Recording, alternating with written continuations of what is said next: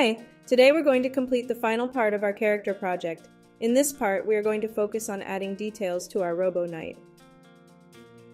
Because we drew the outlines for the eyes and the sword on a different layer in a previous lesson, now we can start adjusting those with the adjustments and make them a bit more interesting, rather than having this dark gray color. Let's start with the eyes.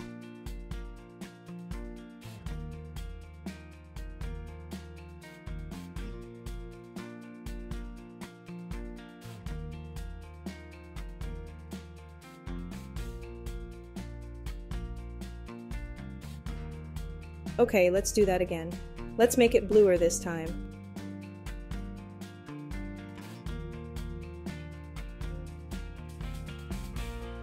There we go. We can also change the dark gray lines for the whole character as well. Maybe towards a dark violet.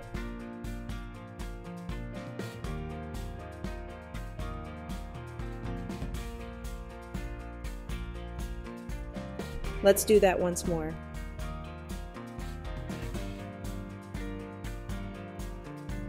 Okay, this is good. Now let's go to the sword's inner line. We want to make this dark red, so let's pursue that.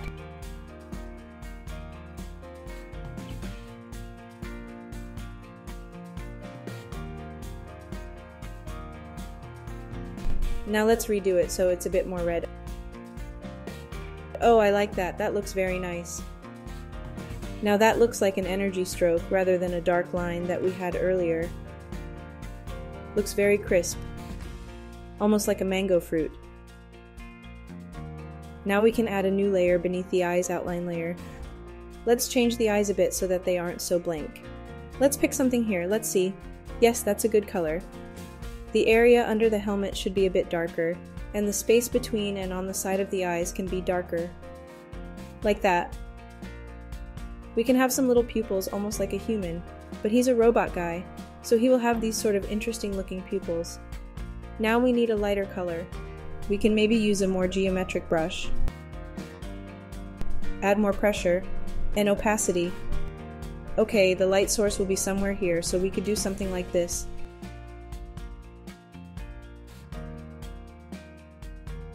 And then this. Now it looks like he actually has personality. The mouth needs some color as well. This darker color works well, here we go. With the chest detail we can do a similar thing here as we did with the eyes. So let's start out with a bit of a darker color and then blue on the inside, and there will be this lighter part over here.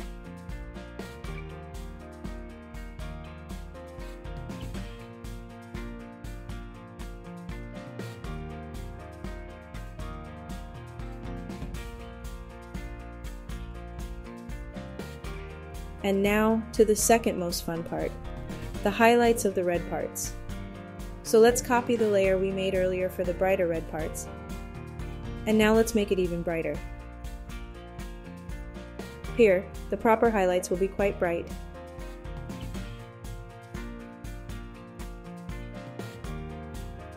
And now we will choose the eraser tool and start erasing this with a soft pressure.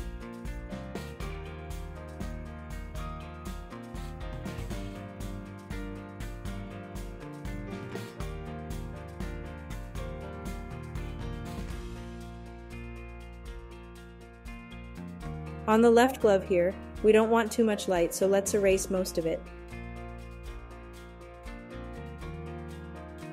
There we go. It actually makes quite a big difference. We still want to work a bit more on the sword and add some more details. I'm thinking that maybe this looks too much like a carrot and not enough like an actual energy sword, so let's change that. Let's create a new layer for the handle. Yeah, now we should create some light and shadow for the hilt.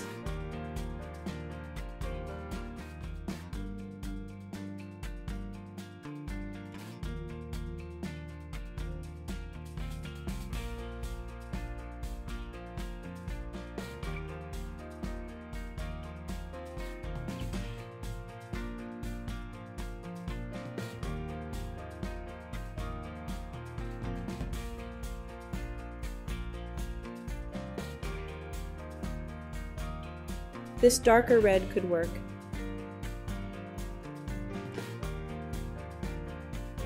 Actually, I will create a new layer for this in case of mistakes. Sometimes it takes a few tries to find the right brush. Maybe this brush? There, that's a good color.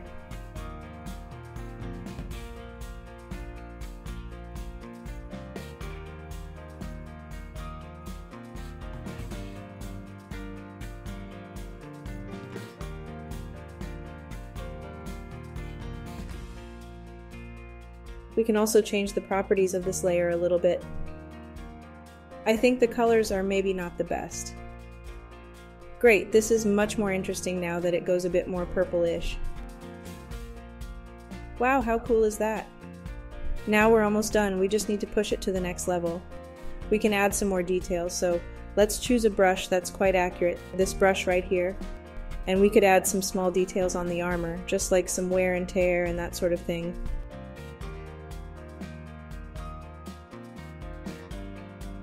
And then we can erase some parts. I am using a method of just clicking several times to erase wanted parts, rather than dragging the brush to erase.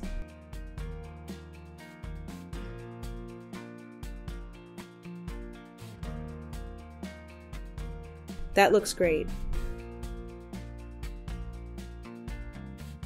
And let's put one more detail here. This is very extra, but it's really fun, and if you want to take your work to the next level, I really recommend it.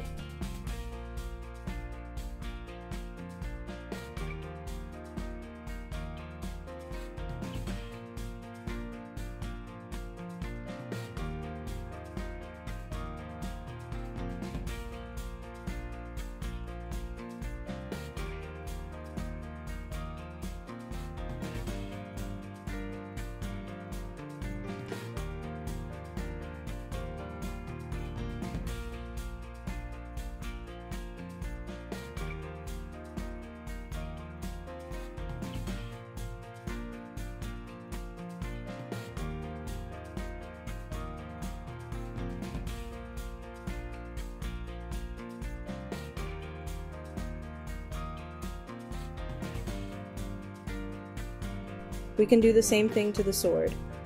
We have to change the color a little bit though. Since it's already quite yellow, we can make it basically white. Let's do this here. Okay, like that.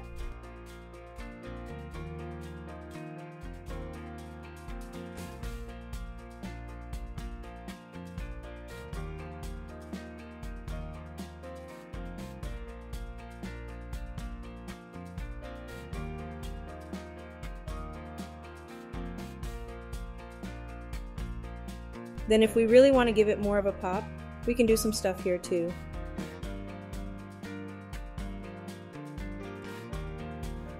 And then some stuff right here.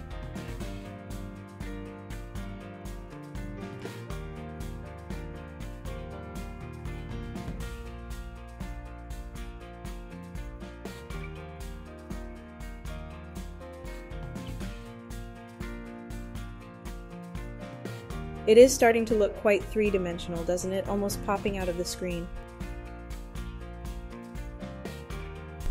We could also do some more to the blue part. If you want to make him seem actually metallic, just do some interesting texturing like this.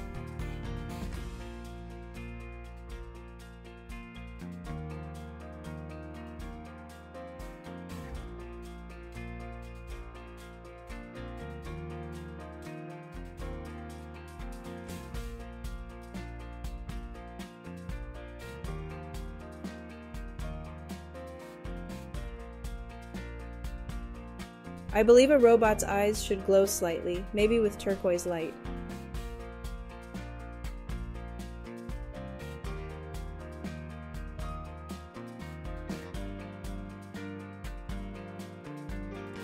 We could take this sort of brush with a softer pressure.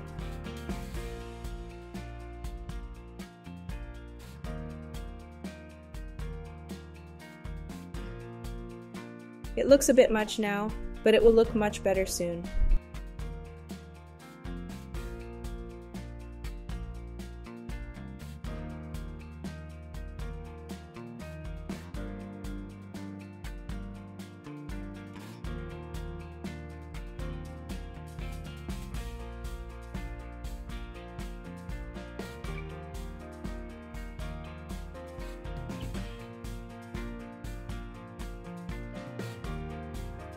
With the lens settings, we can add a directional blur. This will only apply to the layer we are on.